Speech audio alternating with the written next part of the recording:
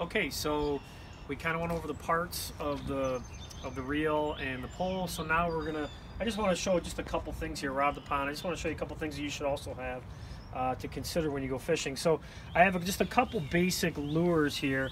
You know, this is basically what would simulate kind of like a crawfish that you could use. And then you have another lure that kind of goes deeper into the water, makes a little bit of a rattling noise, which can attract some fish. And then I put the hook, and a lot of people use just worms that you could use with a bobber. And you set the bobber up a little higher than the hook, and you can throw it out and let it sit in the water with the worm on and sit there and enjoy yourself. And then when you see that bobber start getting some motion out there, you can set the hook and try to get a fish. Right now what I have on here is just a lure. So I just have a basic spinner reel lure, and this will rattle as it goes, and this is pretty good for catching bass.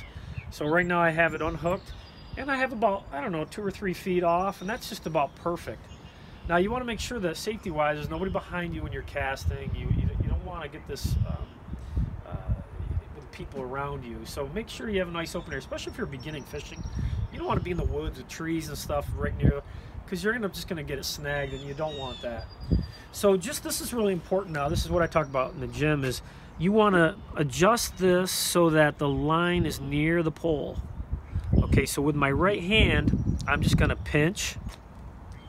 Okay, so the line is there, and then I'm going to take and click the bar over.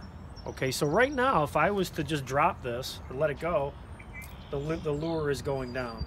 And when I click it over, start reeling, it'll click in, and now the spool is going, and now I'm reeling up my lure.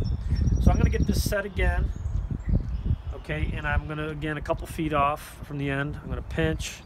I'm going to click over. And now the key to casting is making sure that you're basically starting back at a certain distance away.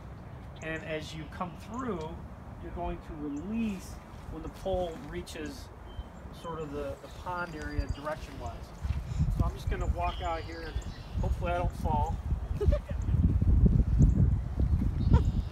Make for a good video.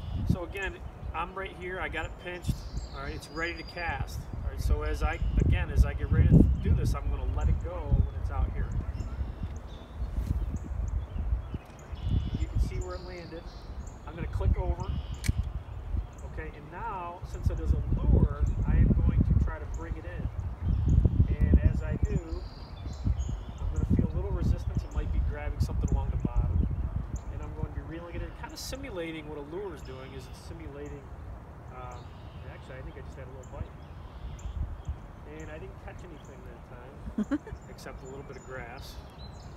And you'll get that quite a bit. So again, it's a little, I'm going to bring it up just a little bit higher.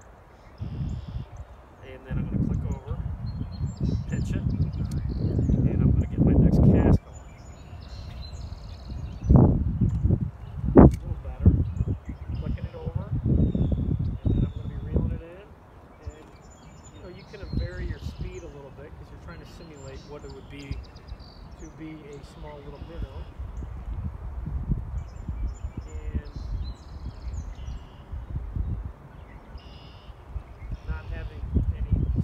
With those 2 casts, and that's where the bobber could come in handy. Is if you just wanted to use a worm, you could throw one out and just sit and relax and enjoy the day and maybe catch something.